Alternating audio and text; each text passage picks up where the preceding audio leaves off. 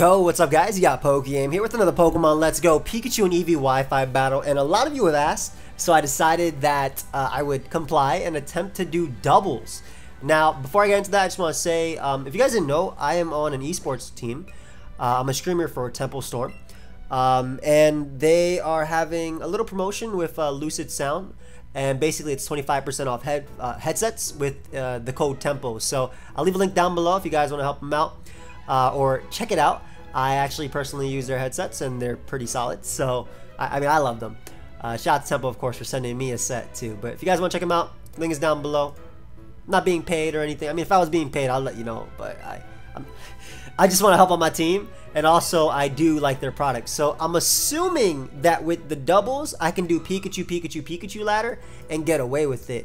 I'm not entirely sure just yet. But ideally I can find a game. Now, hopefully, I don't even know how this works, but I'm gonna pause until hopefully we find something. We'll be right back. Okay, so I found an opponent. I'm gonna play them. Like, I don't care who they have. I don't care what they have.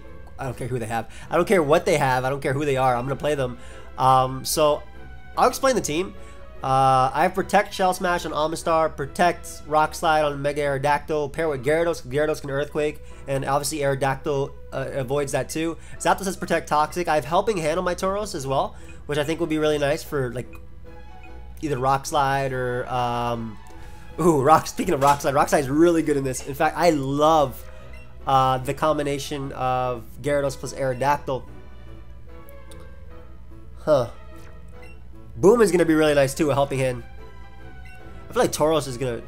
I mean, this thing is going to destroy something. I do think that Aerodactyl plus Gyarados is a fine lead. It looks to deal with almost everything, if not everything, just because Aerodactyl honestly just clicks Earthquake versus everything. I haven't played much doubles in a long time. I did play VGC for a bit. And yeah, it's always been fun for me. This is probably gonna be a shorter video too. Sorry it's up so late, but it did take me a little while to find an opponent.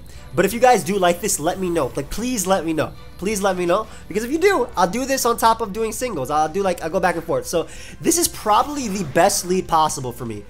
Now, reason for that is my Gyarados outspeeds Kabutops, and so does my Aerodactyl. So I can Mega Evolve and click Earthquake, and click Earthquake with both.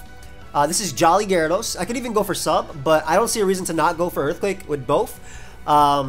If you guys didn't know, basically in doubles, moves are weakened, right? So Earthquake isn't 100 base power. I think it's, how does it work? Is it like 75% of the power or something like that? It's something like that.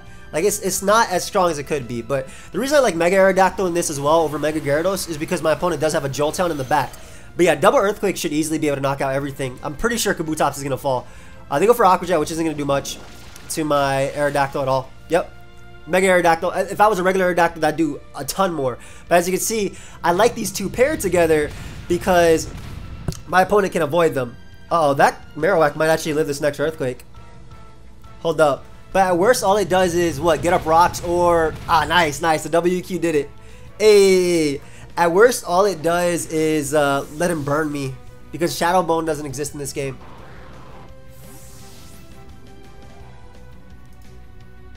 Shadow Bone doesn't exist in this game, so at worst it would have maybe like Rock Slide or Stone Edge or anything. But yeah, I'm liking it so far. We're doing really well. We're doing pretty well. I mean, we got the double KO that I wanted. This is why I thought these guys were just so good. So this is where it gets interesting, because Jolteon can obviously knock out my Gyarados.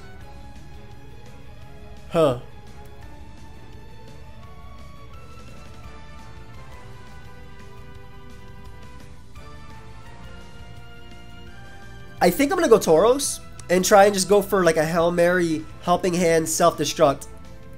I mean, excuse me, Tauros with that, but then also Snorlax with this. Because Snorlax should be able to take any one hit from everything, and Helping Hand just boosting Self-Destruct, because I don't deal with Mew very well. I can Toxic it with Zapdos, but that's about it. I want to save my Aerodactyl as well, because it has just the fastest speed tier versus my opponent. I love Tauros.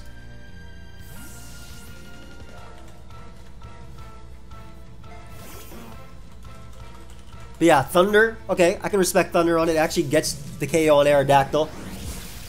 It's funny because I was thinking about clicking Fly, and Fly would have. I still get hit by Thunder if I go for Fly. Ooh, and they went for Will-O-Wisp on my Snorlax, but I think that's fine either way because this powers up my Facade, and I'm gonna power up even more with Helping Hand. And Mew is the one I'm more worried about than Jolteon. Jolteon I have Aerodactyl for, so I'm gonna go for Priority Helping Hand. It doesn't matter that I'm paralyzed; it's priority. Now Helping Hand my Snorlax, and I'm gonna go for Facade versus Mew. This should do a good chunk. I want to say around 80% almost. It should do around 80%.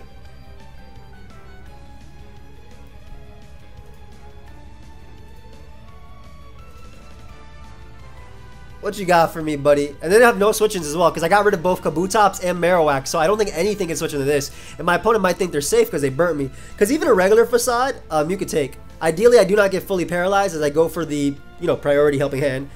I just boost the strength of it. I'm going to look up how much it gets weakened. How much do spread moves get weakened by in double battles? Because I always forget. They will be decreased to 75% of their power. Yes. So it'd be 75 instead. I don't really care about that Calm Mind. That's not going to allow him to break through my Snorlax at all. It's definitely not, and I do have Aerodactyl, which is faster. Yep. I think they went for Thunder and missed too. Look how much that did. That is insane. Like, you see how much that did. So I'm going to go for another one because they did miss, and Helping Hand can stack, so it's not a big deal. And we'll just go for, well, we'll attack that Mew, because if Mew wants to go for Soft World, it will definitely still die. Look at that. I did 90%, not even 80%. I was definitely underestimating Snorlax's strength. I was definitely underestimating Snorlax's strength. Big lax. His strength ain't no facade, man. That strength is real. I'm sorry. I don't know why I put in a pun there. That kind of whack. My bad. Yo.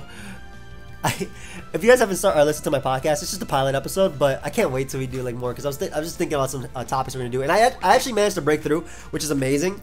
This boy Tauros is a team player. Thunder, unfortunately, I do miss. The thing is, Thunder into Psychic would not have knocked out Snorlax ever, even if they both crit, I think. And I'm able to get rid of Mew. Like I said, in my opinion, that was the bigger threat. It was definitely the biggest threat. However, if they do bring out Rapidash next, I'm surprised they're just not caring about my Tauros. I guess because it's paralyzed, it's a lot less of a threat. If they do bring out Rapidash next, I might go for the Helping Hand Self-Destruct just to get off damage on both. Because basically at this point, Aerodactyl is going to outspeed and deal with Jolteon either way. Ooh, big lax. And even though Self-Destruct is not like... It's not going to be the best. It's not going to be that strong because it's going to be weakened. I still rather get off damage on Jolteon for a spread move Earthquake. Because obviously in a 1v1 situation, Mega Aerodactyl will always knock out Jolteon. But when it's 75 base power, it's weakened. A little bit of chip damage will be the difference between me actually knocking out Jolteon. And of course, if you do end up liking this, I will make the videos long, right? Or like longer. I'm going to do 2 to 3 battles. Maybe 2. Depending on how long it takes. Ooh, look at my Tauros not being paralyzed. Tauros is really being a team player. Oh, finally hits Thunder. I don't know if regular Facade from Snorlax is going to knock me out. They do win a speed tie there, though. I live on 1. I live on 1. And look at that. That is boosted. That is more than enough. Because that is just the damage that I needed on the... That is definitely the damage that I needed on Jolteon to knock it out with Earthquake. So, now... I could safely bring out my Amistar. Left. And the reason I say safely bring out Amistar is because I can Shell Smash, I believe. And probably win. I'm going to go for Rock Slide plus Shell Smash over Earthquake. It does risk missing on Jolteon. However, my opponent could also miss Thunder, as they've seen that's their only thing. And by me Shell Smashing here, it means, because what I'm thinking is if I go for Spread Move Earthquake from Aerodactyl, I think the Spread Move Earthquake plus a potential Earthquake from Snorlax will knock me out. But however, if I Shell Smash, I should be good to win. Because then I just go for Surf, and it wins. Amistar is actually slower than Mega Aerodactyl, but I can at least show off like Protect and that combination. I do miss the Jolteon. Oh no! But they have to decide what do they want to knock out. And they might actually go for Aerodactyl.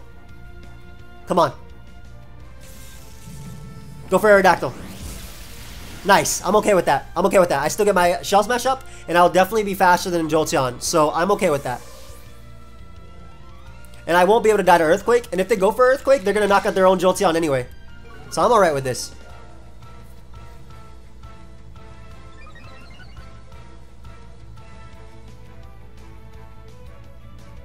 As they go for Facade again. Yeah, I'm fine with this. And so now, if you guys didn't know, Surf actually hits you and the people against you, obviously. But at this point, I bring out Gyarados. I can go for Substitute to... Actually, I don't even have to go for Substitute. I can just Waterfall the Snorlax, because I don't think Spread Move Surf is going to knock it out. So I'm going to Waterfall that Snorlax, and I'm going to go for Surf with my Amistar. The better play was actually that turn to Earthquake plus Protect, because that was a guaranteed, but I wanted to try and Shell Smash anyway. But yeah, with my Amistar being faster than Jolteon and Snorlax, I'll be able to knock out Jolteon. I'm not worried about it in the slightest, because even my Zapdos would beat a 1v1. And I have all these water types left, and my opponent's last mon is that Rapidash, so I'm not very... What? Am I modest, Amistar? Oh my god, I'm modest. No! But they attacked the wrong Pokemon. Ah, I'm modest. I'm not timid. Wrong Amistar. I missed. I almost messed up here. Oof. Check your sets, guys. Ooh, but Spread Move Surf is going to be enough to knock out both of them anyway. Look at Amistar stealing the show. I mean, I'm definitely going to be faster than their... I'm definitely going to be faster than their the Rapidash anyway, which was their last. I knew Amistar could win this, but it's fine. The reason Protect is so good because typically your opponents will also have Protect, so you can either burn out turns or save Pokemon. Look what missing Rock Slide did. Jolteon almost became a problem. I'll just Protect here. Just to guarantee I'm at full in case I don't understand speed tiers even more than I already am messing them up. And I'm not able to knock out the Rapidash. But I definitely should always be able to outspeed it. And I'll 100% knock it out with Surf. I just don't want my Zapdos to take any damage. I'm a good trainer. Okay? I'm a good trainer. There we go. Yep, Big Zapdos is protected from the Surf. And I go right for that.